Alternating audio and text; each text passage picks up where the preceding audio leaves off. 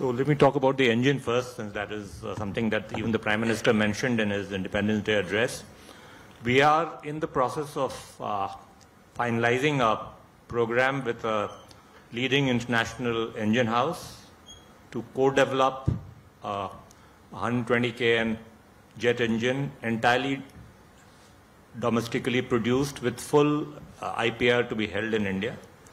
That is hopefully going to go to the top levels in government soon. It's a DRDO proposal, but of course we are all part of that exercise. So that will happen, but that will take about 10, 12 years to, about 8 years to prototypes and another few years thereafter for certification, etc.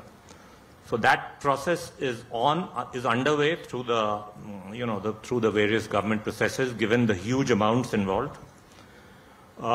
On Kaveri, I think the decision that DRDO has made is that since they've not been able to achieve the requisite thrust to weight ratio, they will use it for their UCAV program.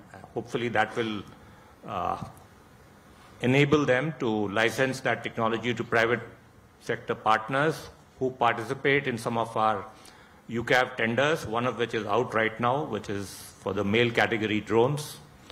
A mind-boggling number of 24 Indian companies with various partners have bid for that tender.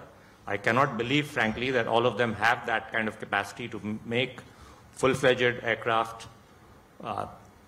albeit unmanned within the country. But yes, there is a very robust response, and we hope that we'll get very credible, at least two companies or two consortia building those 87 male category drones in India, and thereby creating this larger ecosystem of sophisticated drones.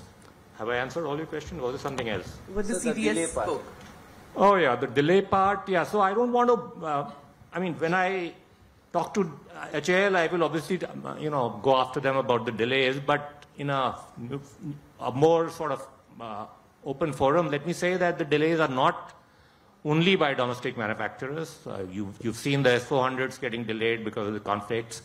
Israel orders, also many of them are delayed because of the conflicts that they are facing. There are supply chain issues which have affected them in the context of the General Electric engines that they've been having to wait for.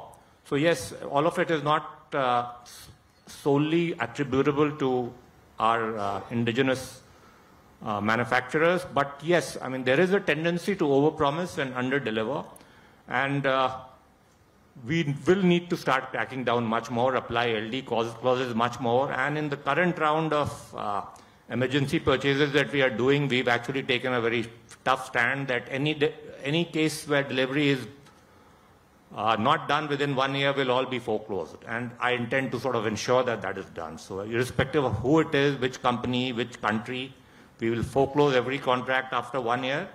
Hopefully those kind of decisions will start bringing in some level of accountability when it comes to delivery milestones.